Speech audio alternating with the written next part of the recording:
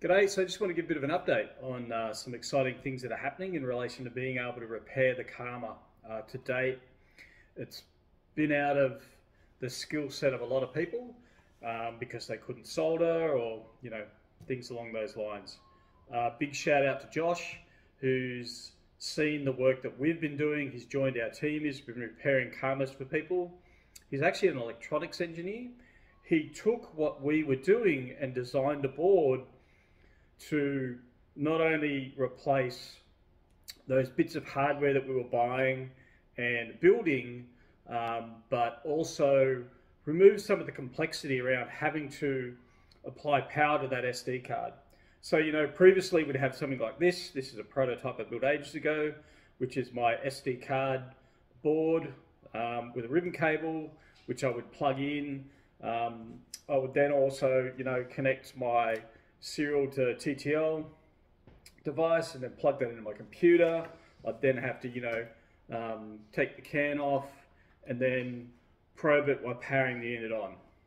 If there are any issues with the card that I created or any of the wiring here, people often got, just that blank screen in putty, and it was never 100% clear what the problem is, but often it was to do, with the wiring in here.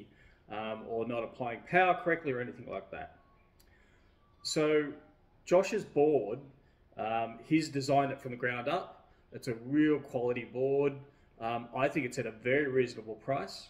At the moment it's only shipping in the US, but we're looking to see what we can do to get it international as well. It's basically, the circuitry includes its ETL. He's designed the circuitry around that, uses an off-the-shelf chip. As well as, there's a SD slot on there for the SD card, and it also includes a ribbon cable, the probe. It comes in a 3D printed enclosure, so it looks really cool. It's a single unit, and the cool thing about the 3D enclosure is it basically has a little clip so it can sit over the arm, so it's not floating around anywhere. It's not going to get damaged or anything like that. So the change is you go from having to build all this and buy all this to just buying the single unit.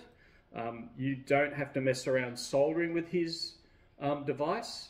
All you need to do is take the cover off, which is 6 screws, 2 under the battery, 1 under each arm. You then just need to take the can off. That just pops off with a little screwdriver. You then, with his device, you disconnect the cable for the arm, plug his in. His includes the little JST, I think it's a 1.2 pitch.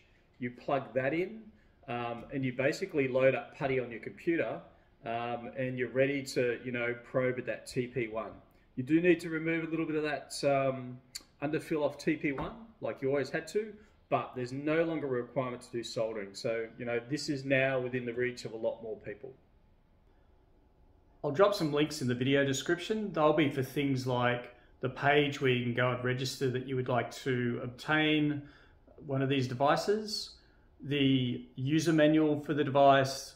There's also a video on it. Josh is really good in that regard. He will always do a user manual that backs up that video, because some people like to have a user manual, some people like a video. As always, thanks for watching.